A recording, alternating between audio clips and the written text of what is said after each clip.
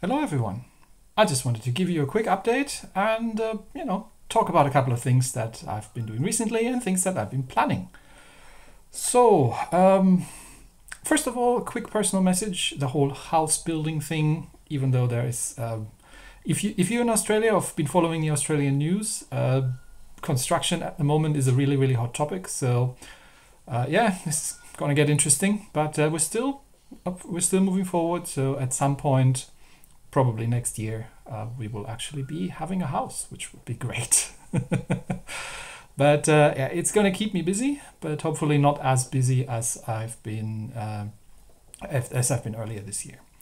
So I have asked relatively recently, just on the terms of World of Warships, what is it? I did a bit of a poll. What is it that you really like seeing? Because you know, Wargaming puts out so many new premium ships that I could probably spend the whole week just making premium ship reviews. But I don't want to just make premium ship reviews. I actually want to get back to some of the more time-intensive things.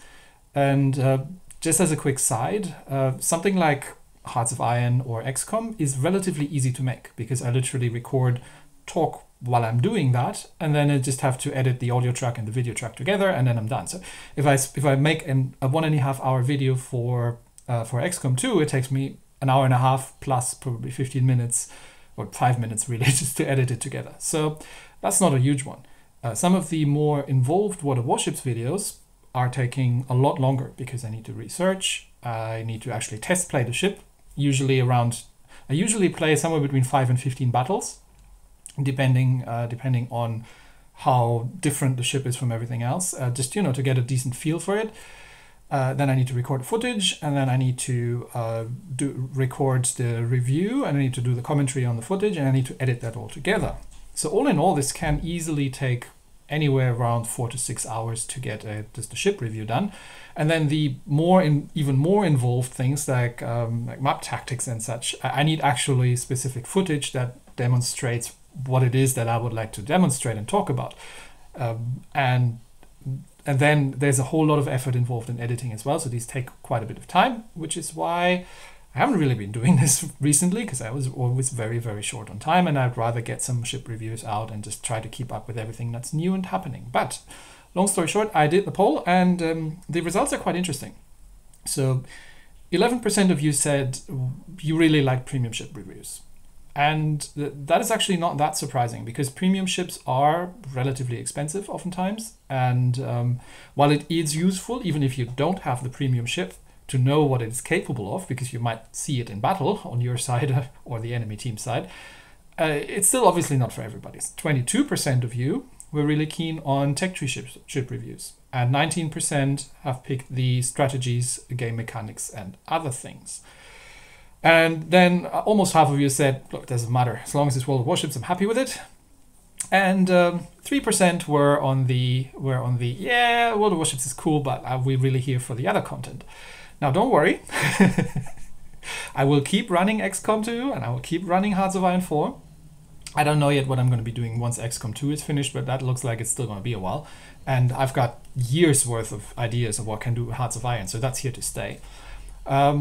But what I'll try is I'll try to limit the amount of premium ship reviews to 1 a week. So at most. And there might be some weeks where I'm just not going to pick up some new premiums. So not every new premium I'm going to necessarily pick up. I will get to them at some point. I have a whole backlog of things that people have been asking me about.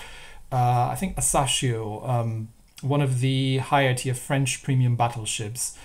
People were keen on Stalingrad and all kinds of things. So I've got that all listed up. I just, there's only so many videos I'm making a week, and 3 World of Warships videos a week is roughly what I can get out at this point. So I will limit the amount of premium ship reviews I do. I'll try to complete more of the tech tree ships. There are whole tech tree lines that I haven't really touched. British destroyers, I haven't done an awful lot on these. Obviously new tech tree lines coming in. There's probably going to be, if we're following PC, there's going to be German battle cruisers, there's going to be Soviet carriers, there's going to be all kinds of stuff that's going to come up, which is all tech tree. So I have my hands full following that up, but I will also try to get back to the more tactical strategic videos and these kind of things. So that's one thing. And yeah, like I said, Hearts of Iron 4 is going to stay, XCOM 2 is going to stay at the frequency that they are right now. And the other thing that people have been asking me a lot and is to take another look at Modern Warships. I have dropped off Modern Warships for probably about a year now because I felt that the game was imbalanced. And I haven't looked back yet, but a lot of people have said the game has changed, the game's gotten better. And a lot of people are keen on it, so I'm gonna take another look and see.